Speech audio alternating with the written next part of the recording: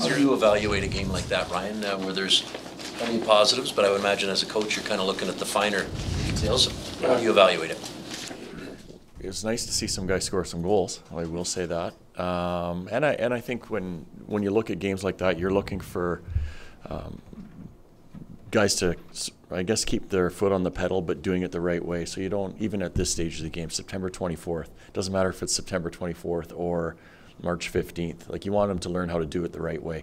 Second period, I thought we got outworked tonight. They were more competitive, and I thought we got better in the third in regards to how we were skating away from pucks. So that's something for us to build on. What can a game like that do for Matthew Coronado, or at least what do you hope it does? Just confidence or more? Yeah, he should feel good. I mean, we know he's a shooter, and like his third goal in particular, that's a goal scorer's goal. So I'm happy for him. You know, I think when he went to Penticton, he was probably, well, you could tell by the first game that he played, he was trying to do everything all in his first shift. And sometimes, you know, when you try to do too much, it kind of goes the other way. But tonight it was nice. I thought he was one of our more competitive guys for the full 60 minutes, and his second goal, quick release, third goal was like right under the bar. So good for him. He should feel good about himself. There's some positives and some obvious, but is there something maybe that you noticed that maybe we wouldn't, below the radar things that this person did, something that really stood out for Matthew? you? No, just any player in general that caught your attention that maybe was a little under the radar that you saw some really good things from. Osterley was one for me. I thought he was excellent on the back end, and it looked like him and Chris had played together for quite a while. So that was a positive for me. You know, it's hard in a game like that. There was some good individuals for sure. There was some guys that you wanted to see a little bit more out of, even on a night like tonight. But they'll get another chance here. We have 2 games tomorrow, so they'll get another opportunity to go again.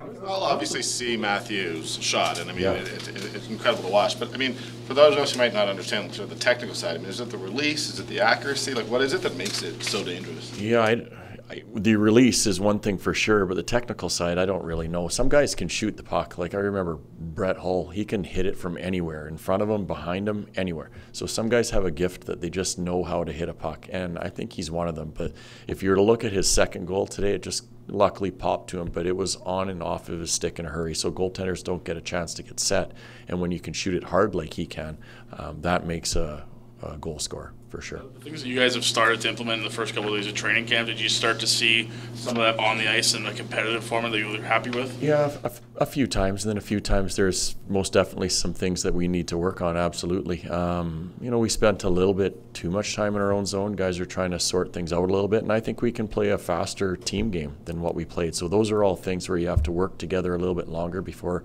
you can really connect all the pieces. And Mark seems like he's a pretty vocal guy on the bench when he's talking through guys on the power play. Is that something that you like to see as a head coach, that communication between player and coach as the game's going on? Yeah, for sure. I mean, he had, you know, in games like this, there's always a third unit, so he was ready for it, which was nice. But I kind of would compare him to a little bit like Jacob Pelche. He's always talking, so he's got a good energy to him, and I think it was nice to see our power play move the puck around like it did tonight, both units. And I know the main big unit wasn't out there all that much, but if you want to call it the second unit, they moved it around really well, and that's nice to see. How does the quality of competition tonight affect some of the things you're able to take away from a game like tonight? It's hard because, you know, you get up a few goals, the other team changes a little bit, and most definitely what you want to guard against is your team changing, but it happens. I think it's human nature at times, but, you know, as I said, finding a way to get some guys to feel good about themselves early on is a good thing, but you know, it's the way exhibition is. We'll go to Seattle with a different lineup than what we'll have at home. So it's just kind of the way it works right now when you play so many games in a short period of time. Did you notice, Ryan, sort of a different energy level early on in the game on the bench, or players talking amongst themselves maybe compared to what you've seen here previously? You know, I don't even know how to answer that one, really, to be honest with you. They were excited to play tonight, but I think a lot of that has to do with guys that haven't played for a long period of time. And wanting to get off to a good start. So the guys were ready to play tonight, which was something that we're going to need to do. We talk a lot about trying to be a first period team, where this is a difficult place to play in here. So we want to make sure when teams come in, they know the way we're going to play, and they have to make sure they're ready for that. Do you have Any update on Dennis Gilbert after leaving the game? He's okay. I mean, that's the good thing. We won't see him in a game tomorrow or the next day, but he's okay. What did you think of the crowd reaction to Coronado's hat trick? It's funny. You have there's always people that the crowd pulls for, and there's Matthew's most definitely one of them. So as I said before, it's nice to see him have that night, but the real challenge now is the consistency. So he's got to, I'm not saying he's going to get a hat trick every night, but he wants to have impact like that. And a lot of it has to do with him moving his feet to get in spots where he can shoot the puck. You're okay with the fact there was only like under 10 hats thrown on the ice? I'm sure if he were to do that way towards the end of the year, there'd be a lot more than 10 hats.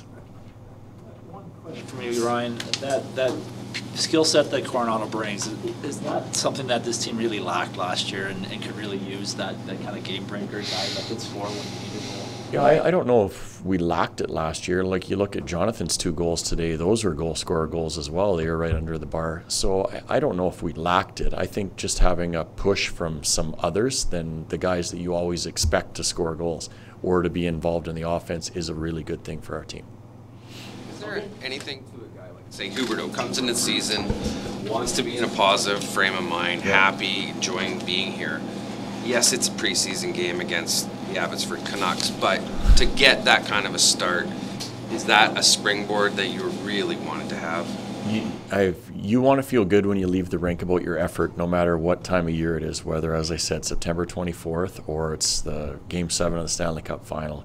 If you can walk out of the rink knowing that your effort was where it should be, then you're going to be in good shape. So that's the biggest thing. Whether you score or don't score, if the effort is there, the compete is there, and the pace that we're trying to play at is there, you can leave the rink win or lose feeling good about yourself and know that, hey, didn't work for me today, but the next day it probably is if I do the same thing. So he falls in that category for sure.